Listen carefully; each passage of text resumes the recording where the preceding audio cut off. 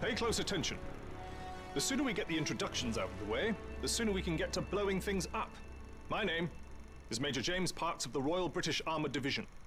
Our armoured forces have one mission, and one mission only. Engage and destroy the enemy.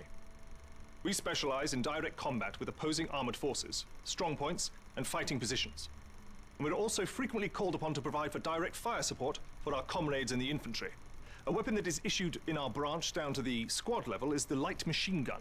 As a member of the armoured division, it will be your duty to clear the way for our brothers in arms. If we don't do our job, then they can't do theirs.